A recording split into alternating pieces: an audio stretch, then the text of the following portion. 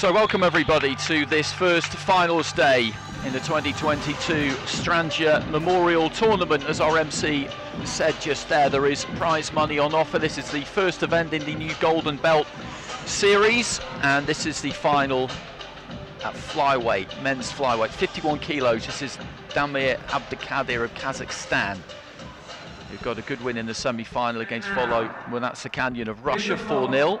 Fighting out of the blue corner is the boxer representing Uzbekistan, Hasanboy DUSMATOV. It's Kazakhstan against Uzbekistan in this opening final, and this is Hasanboy DUSMATOV. The field in the Strandja is very, very strong. It generally is, but this year there are Olympic, world, continental medalists absolutely everywhere. DUSMATOV got a gold in Rio in 2016, a silver at the World Championships in 2017. He was then out of IBA boxing. He turned professional until he returned in Belgrade last October, November. No seeding in that competition. He got Sakan Bibasinov of Kazakhstan in the prelims. Unbelievable draw. And was eliminated. But here he is. He beat Timur Kabdashov, who was also competing for Kazakhstan in the semi-finals. So that's DUSMATOV in the blue, won the Valbarka Trophy in Rio in 2016 as well. And Damir ABDIKADYR in the red, Kazakhstan in the red, Uzbekistan in the blue. Two southpaws here, three-minute rounds as always. DUSMATOV just reaching with a left hand to the body there, then countered with a right hook. ABDIKADYR, the longer leader fighter of these two, with a superior kind of reach. So interesting seeing DUSMATOV in that World Championships, really was. Short right hand there, nice jab from ABDIKADYR.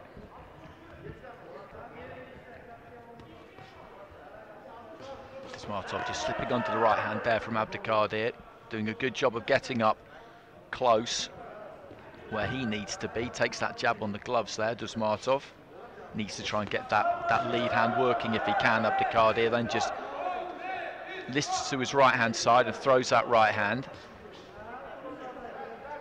Strandja, the oldest European international tournament, been going since 1950. We had the 66th edition of the Botchkai a couple of weeks ago. Brazil dominated there, 9 gold medals in total. Looking for the 1-2 there, DUSMATOV. Just pulled off the left hand a little bit, didn't quite manage to land it. Almost midway through this opening round.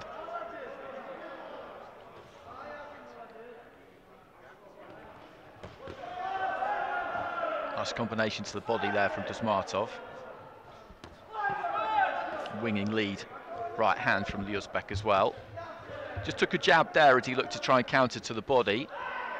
ABDIKADYR hasn't quite got his range yet. When he's at that mid-range there, then he's got a problem, because DUSMATOV can land from there. He can't quite keep it on the outside here, ABDIKADYR. It's not that he isn't having some success, because he is. Nice right to the body there from ABDIKADYR, but he doesn't necessarily use that height and reach advantage. Fighters with longer levers do quite often like it at mid-range. They can dig those toes in, look for the body.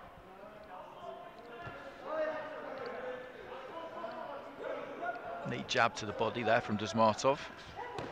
And just short with the left hand there, ABDIKADYR.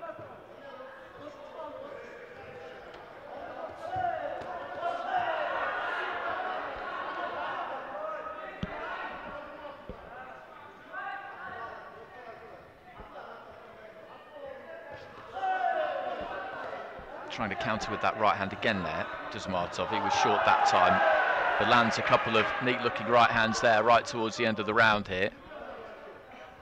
It's been a good opening round for the Uzbek. And there's that right hand again. He does hold those gloves a little bit low, ABDIKADYR, leaves that head open, and a smile on the face there of DUSMATOV as he goes back to his corner.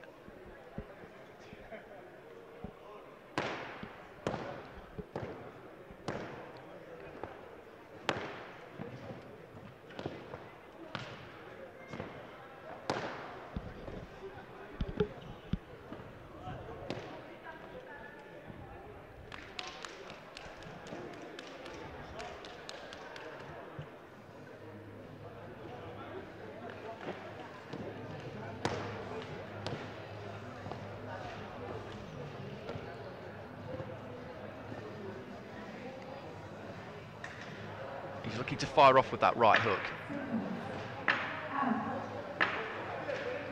as often as he can, DUSMATOV. ABDIKADYR, good example there of those low hands. He can tend to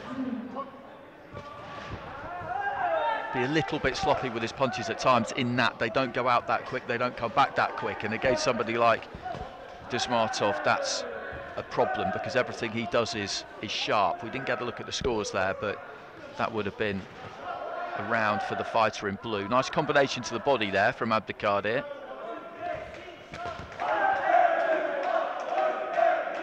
DUSMATOV looking for that left hand over the top.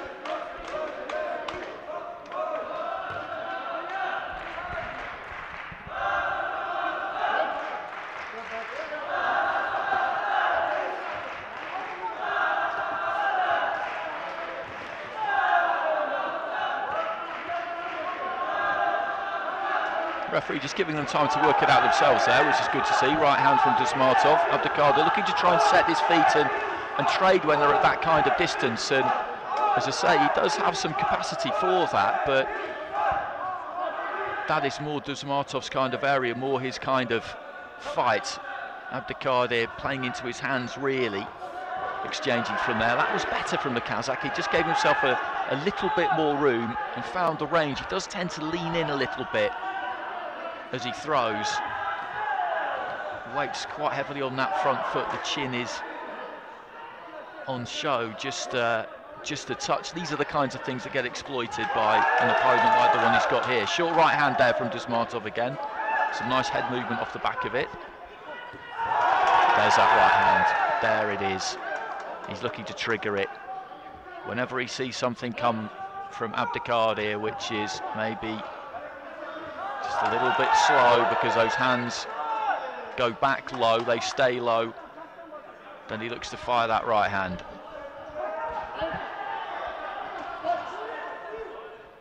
As I say, it was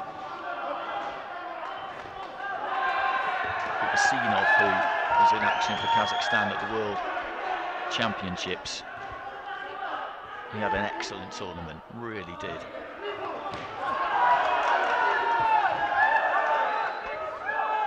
Got bronzes at the Asian Championships and the Olympic Games before he picked up gold in Belgrade. Very interesting elite men's world championships in Belgrade. Lots of new faces, as is generally the case after the end of an Olympic cycle. A very unusual year for obvious reasons, having an Olympics and a World Championships in the same year. Never happened before.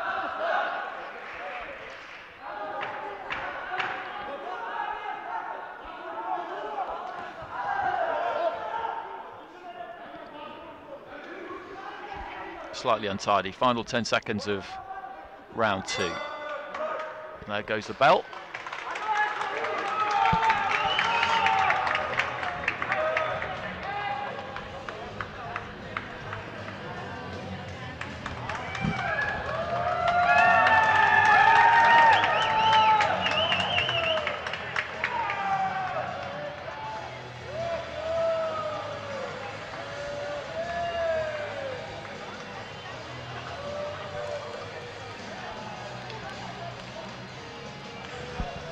Had some good success there and then took the feet back out.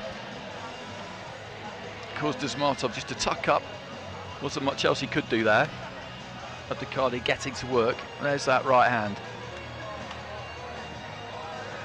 Lead right hook, he just whips up from low.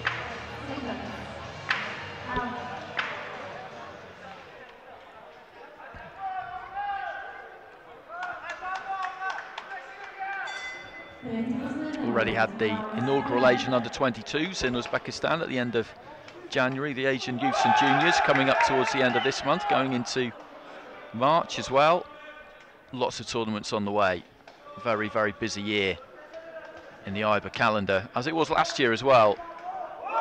Did extremely well to put on so many events in the grip of the pandemic, and we still were throughout the course of the year.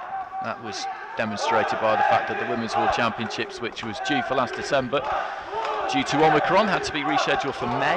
That'll be in Istanbul, into the third round here. DUSMATOV again just looking to plant his feet and let rip with that lead right hand. It's been a good fight, this. Good fight to watch. ABDIKADYR is, as I say, he's had his pockets of success, certainly. He had a slightly better second round than he did first, but I still would have gone to the blue corner with it. Just moving off to his right as he fires that right hand there, DUSMATOV.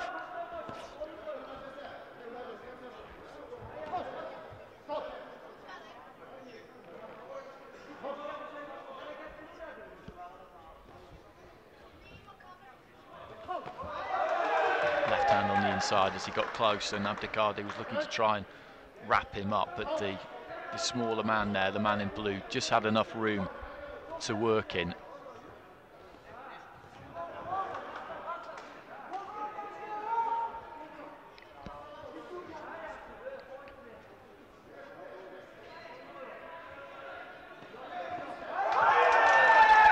On the inside again there, DUSMATOV finding the body. He's just a little bit too close there, ABDIKADYR.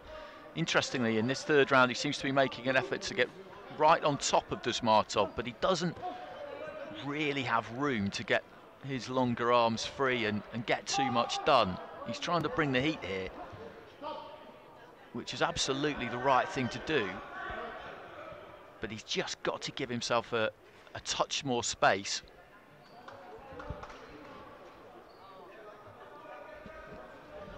45 seconds remaining in this opening final here in Sofia.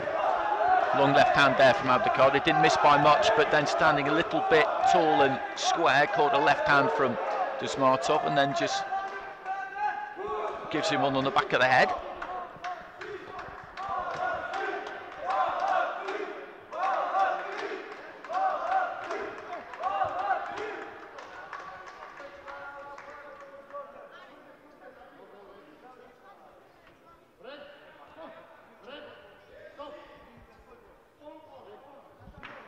Final few seconds here of this men's flyweight final. After this, we've got the men's featherweight and light welterweights, and then into the women's light flyweight, bantamweight, and lightweight. Ireland's Olympic champion Kelly Harrington in action in the final fight of this session. So there goes the bell. DUSMATOV celebrates the victory. I would make that 3 rounds to 0 in favour of him, but a good fight. A good fight. ABDIKADYR not nearly as experienced, but plenty into that. And as I say, he did have some success. It wasn't all one-way traffic, but I don't think he'll have done enough to win a round there. Ladies and gentlemen, the moment we've all been waiting for. The winner by unanimous decision is, in the blue corner,